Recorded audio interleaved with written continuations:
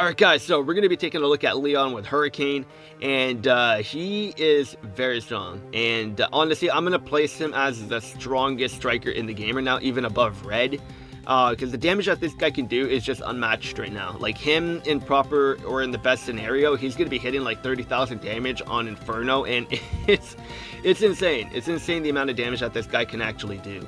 But we're not going to be taking a look at that today. We're going to be taking a look at Hurricane, and at 3 out of 5 for Hurricane, the base power is at 138, and the accuracy is 70%, but we don't have to worry about that because he has Piercing Gaze, so all of his moves are going to be hitting, which is great. And for his grid, for Hurricane, this is what I have built for him. So we have 4 Hurricane power-ups, and then we got Burst Energy 3, because Burst Energy is going to be good no matter what kind of build you have for him, because with Earthquake or Hurricane, when you have Burst Energy on the enemy, he's going to be getting that 30% increase to damage, which is going to add to how strong this guy actually is, because with Inferno guaranteeing a burn for Leon, that just makes a 30% increase almost like 100% of the time, so it's going to be very good. Now, obviously, some battles, they're going to be able to get rid of the burn, but it just depends on the event that you're taking on. But for the most part, burn is going to be like 100% guaranteed because of Inferno, so you're going to want to have Burst Energy on Leon no matter what. And then I have Sync Burst 1, and then Sync Stat Reboot 3, and then Hurricane Move Gauge Refresh 3, of course. You need Move Gauge Refresh. But yeah, so that's the grid that I have built for Leon. Like he is a force to be reckoned with, no matter what kind of move you're using him with. Like if you're going in against a stage that's weak to Earthquake or Earth, then of course Leon with Earthquake is going to be pretty devastating as well, because again, when you put Inferno on the enemy and then they become burned, you're going to be getting that nice 30% increase to your damage. So then Earthquake is just going to be doing much more damage, and same with Hurricane, and then of course Inferno as well, especially in the sun. But Inferno and Leon, this is the move that's going to be hitting the hardest, because when you have Sunny Day up as well with the burn, that's like an 80% increase to his damage, on top of what he already gives on his master passive as well. So this guy is pretty nutty, that's for sure. And again, I still have Critical Strike 1 on him. That didn't change because I don't have any more Lucky Cookies or cookies to try to get Critical Strike 2. So he, like, for what you see in this battle, he could be hitting much harder if he was 5 out of 5 and if he had Critical Strike 2. So just take that into account as well. And of course, if we had a full Galar team, which we don't. But yeah, so anyways, let's just go into the battle and see how Leon could perform with Hurricane. And amongst all the moves, I really do like Hurricane and Earthquake and Inferno. Like, it's just such a nice, fun combo to have. But yeah, Rotom is going to be very good with the Leon, just because she is going to be able to help lower our sick move countdown and increase our special attack, which is going to be good. So let's see how much Leon is going to do before we end up burning the target. Like this battle, we're going to see how you can perform when they're not burned, and then next battle we're going to add in the burn to see how much more of an increase it's going to be. So right now, like, they have the special defense barrier up right now, so he's hitting for like 3,000 damage when he is +4 on special attack. So let's try to get one more special attack increase so that we can see how much he's going to do. And it doesn't look like we're going to be getting that next special attack increase, so kind of annoying there. Elisa is not wanting to play along there, but that's okay. So like roughly around 3,000 damage when the special defense barrier is up. And how much is this going to do? Yeah, so about 3,500 damage here. So that's not bad. It's not bad. But of course, like when the burn comes into play and he's +6 on his special attack, like that, like he's easily going to be doing like around 7,000 damage when he's super effective on a Hurricane, when the burn is active as well. So I cannot wait to see how much he's going to do next battle when they're burned. Like, it's going to be insane, and it's going to be a lot of damage for sure. And the fact that he has Piercing Gaze just makes him so much better as well, because then you could add in these crazy moves for Leon, like Hurricane, Inferno, just making him so much better. But yeah, like these percentage increases, like it's definitely nothing to sleep on, because like percentages over flat number increase, they're always going to be better no matter how you put it, and that's why damage reduction is going to be very good too. But the one thing that's going to add to making a Sync Pair very good is in the future, they will potentially have a Sync Pair that can be super effective against all types. And that Sync Pair that's probably going to be reserved for Red. And once that happens, that's going to easily be the most broken character in the game. Like, imagine having a Sync Pair that is super effective against all types. Like, you could take him into any kind of battle and then you're going to be fine. That's literally going to be the best Sync Pair in the game. And it's going to be the one Sync Pair that is going to be aging very, very well. And originally I did thought that Leon was the one going to be having a super effective against all types. But I misread on the passive for Leon and I thought it was super effective against all types. But that's not the case at all. But it's just more like of what the N and Zekrom have. So, and it's not a bad thing. It's definitely very good because in like these kind of situations when Leon is super effective, he's going to be hitting a bunch of damage. Like, it's going to be pretty crazy.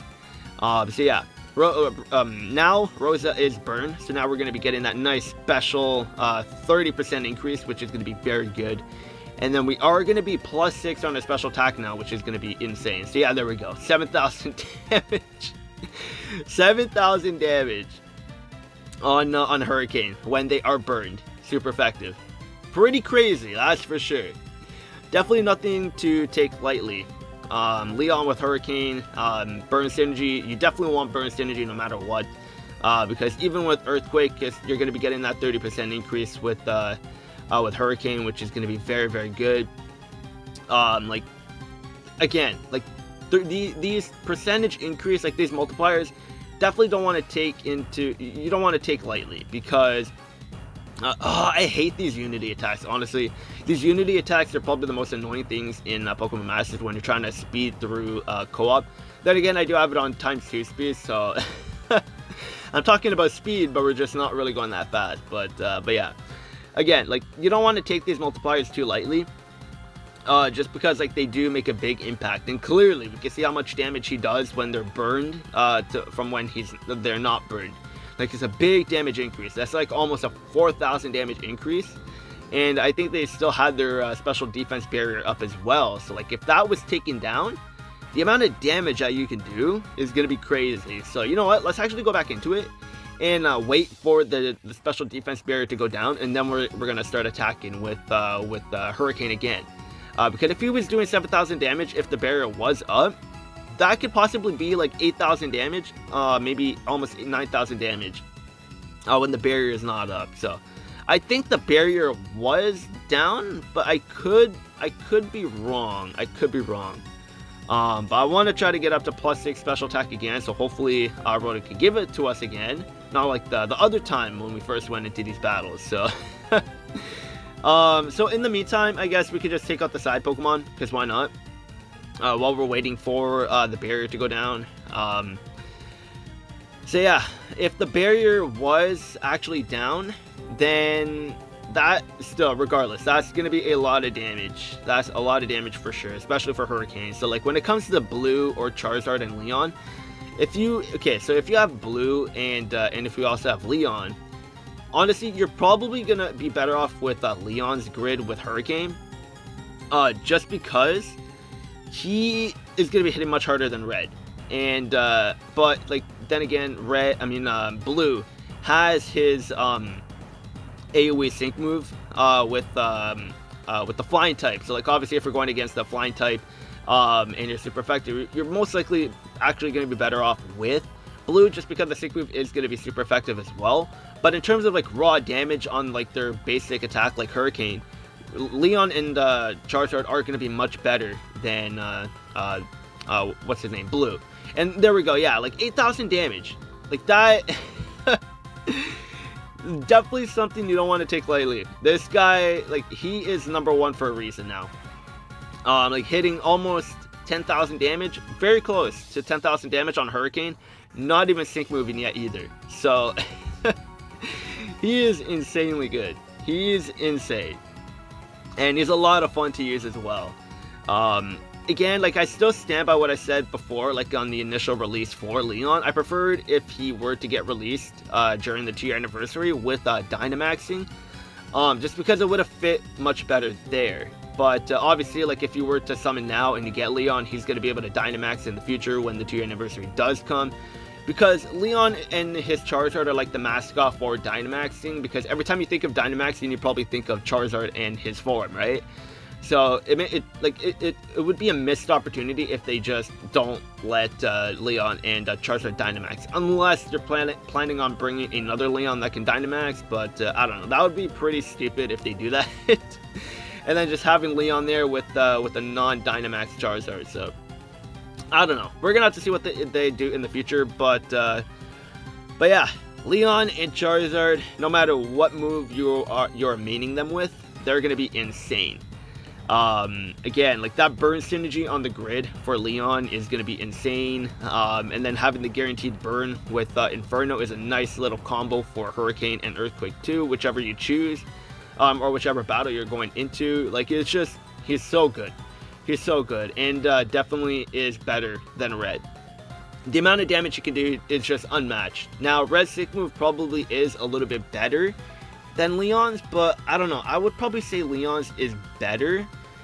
Just because, like, again, he does have all those multipliers. So, like, when he has the super effective up from his passive, he's going to be doing even more damage. So that's another thing to take into account. But yeah, that's going to be it for this video. We saw what he can perform, or what he can do with Hurricane, and definitely nothing to be taken lightly. This guy, he's very good. And then in single player, when you have the proper team and everything, like, this guy's going to be doing an insane amount of damage. A full Galar team, increasing your attack and everything even more. Like, he's just nutty. He's just a nutty sync pair. And I'm having a lot of fun with him. But yeah, again, that's going to be it for this video. If you guys summon for him and you are using him, let me know what you guys think of him. Do you think he is the best sync pair in the game? Because obviously, regardless if you think it's a fact or if it's opinion, I stand by him being the best sync pair in the game, or striker in the game.